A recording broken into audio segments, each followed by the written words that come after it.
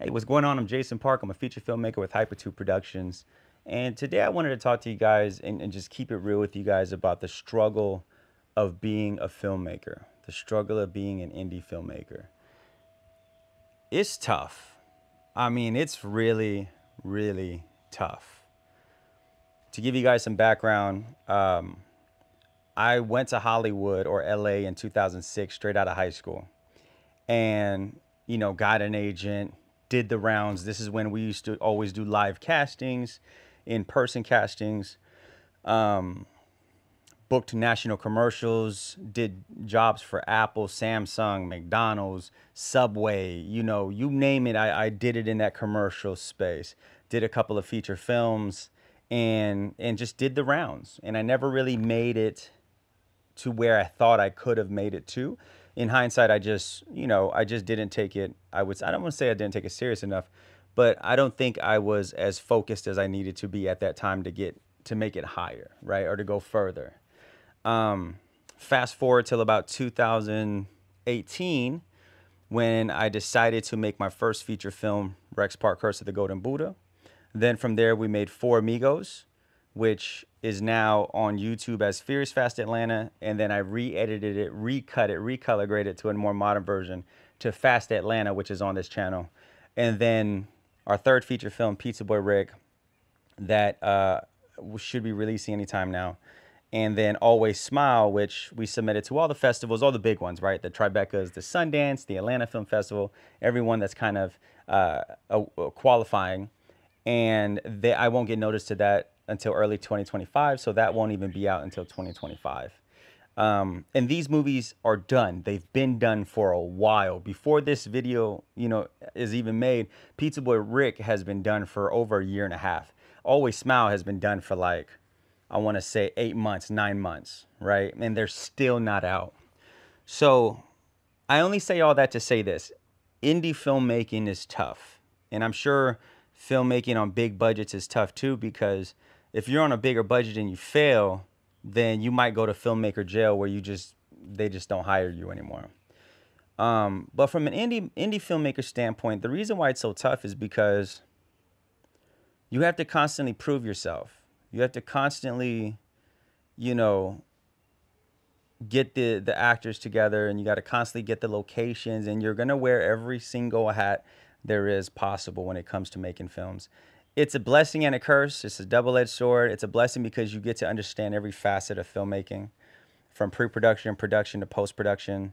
It's a double-edged sword because you're unable to give up that control because you just can't afford to, right? So it becomes cumbersome.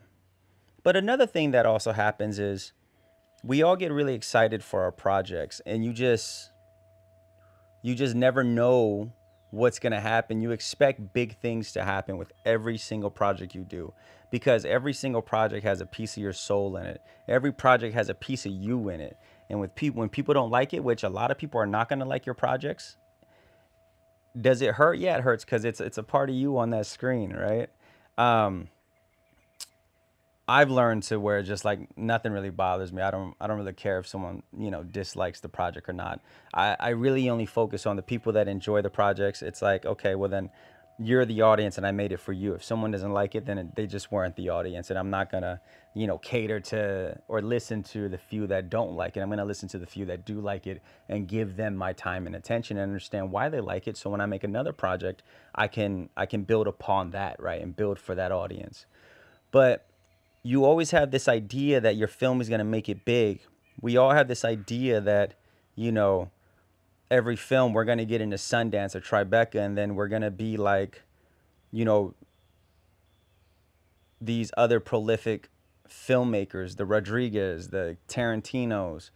And I don't think in today's world that exists. Not to say that, every film doesn't give you a lottery ticket, because I feel like it does. I feel like every single project gives you the chance to play the lottery ticket, and you have to play it. That's the reason why to this day I still submit my films to festivals, because you just never know. You never know if you get into Tribeca. You never know if you get into Sundance. And you never know how that can change the trajectory of your career and take you to the next level. As a indie filmmaker, as a filmmaker, you're going to have to crawl every single project. You're going to have to crawl every single project. And a lot of times, things just aren't going to turn out the way that you would like them to. There's no fast track. Now, mind you, I say all that, and for some people, there is a fast track. They do that one short film, that one feature film that you and I may be like, yeah, it's okay, I guess, right? It's not technically right or whatever, and they get fast tracked for whatever reason that was in their cards. Now that can happen, but for the majority, this is for the 99% that no one ever talks about. It doesn't happen. And you have to be, I think, a little crazy, and I think I am a little crazy to just keep going and keep making projects when, you know, you're not getting those calls, you're not getting those meetings, you're not winning those awards, you're not getting into festivals, you're not, you know, doing any of those things, you're not having crazy numbers, you're not making profits, you're losing money. Like at some point, if it was a business, which this is a business, you would pull the plug and you'd be like, all right, this is draining me, I got to do something else. But I think you have to be crazy to go into such a field like this, that's so competitive with only such a limited amount of slots, and you're competing against every big Hollywood wig out there. Because when they watch your movie and they watch my movie, they're not comparing it to other independent films that were made for, you know, $1,000 or $10,000. They're comparing it to every single blockbuster and every single Hollywood film for $20 million and above that they've ever seen, right? We don't get that leniency. So it's one of those things where I think you have to be crazy to pursue this field. And a part of me, I was talking to a friend of mine, a part of me was like, man, I wonder what would have happened if I would have just never got the acting bug. I never got the filmmaking bug. I wonder how my life would be. Now, mind you, I would have never met my wife and my son. But let's say, you know, I could have met my wife and my son. I'm like, man, would I have still done it? I don't think I would have. I think I would have done things very differently. But it's like every time I try to leave this space and quit, I've tried to quit this so many times. It's like something about it just keeps calling me back to like, man, do one more film. Oh, that sounds really dope. Do one more film. And then I'm right back at it doing another film. And I know there's a lot of filmmakers out there that feel the same way I feel. I know there's a lot of filmmakers out there that did one project or they're about to do one project. They didn't get the results they wanted and they were like, man, F it, I'm done. I'm done. Like I spent a year making this project. I spent 2 years making this project and 100 people saw it. Like that shit hurts. That shit hurts, right? Where like somebody can go make a TikTok for, it takes them 2 minutes from pushing record to uploading, and they'll go and get 100,000 views. And if it's a female shaking her butt, she'll get 200,000 views. And you can go do something super creative and make this whole project, and 100 people will watch it. You have to have thick skin.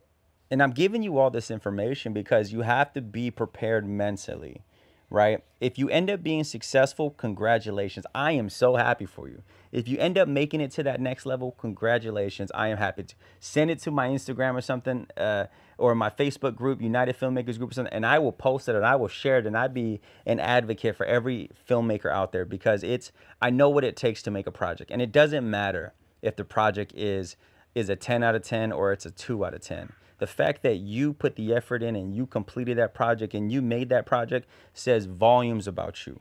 And it says that, you know what, I'm just not ready to give up on that dream, or even if I am ready to give up on that dream, I still gave myself that chance to go after what I wanted to go after and do what I set out to do. And that's powerful. That's very powerful for when your life, you know, gets closer to its end.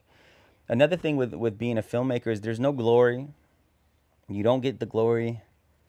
You don't get the praise. You may get the praise from maybe like a couple of your actor friends or something like that. Like, man, you do dope work. That's dope. But there's no articles written about you or things like that. You're not gonna make money from this space. You're gonna lose money. I mean, it takes a lot. And I say all that and to say this is like, man, is it worth it? And I think it is. I don't know what it is, but man, it feeds my soul. It really does. Acting and making movies and just creating that space, like that film is alive in some space and entity. It's alive. Like, it's when I die, my grandson can go watch it and be like, yo, that's my grandfather. That's dope. Right. And he can see me young. But no, I think the world would be dull without art. I think the world would be gray without art, without photographers, filmmakers, musicians. I think we're absolutely needed. Do we get the recognition? Most of us, no. Do we get the finances? No. But the reward is that your soul gets to eat. I, I just summed it up. I just summed it up in this video for myself. Wow, that was an epiphany. Your soul gets to eat. Your soul gets to eat. That's why we make movies. That's why we make music. That's why we write books or script. That's why we make stories, is because our soul gets to eat. Wow. I mean, think about this, right? How many people get the opportunity to allow their soul to eat?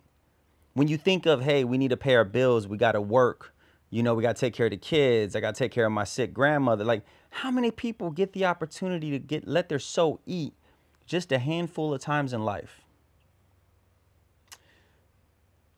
That's why we make movies. I'm Jason Park with Hypatude Productions, and I'll talk to you soon.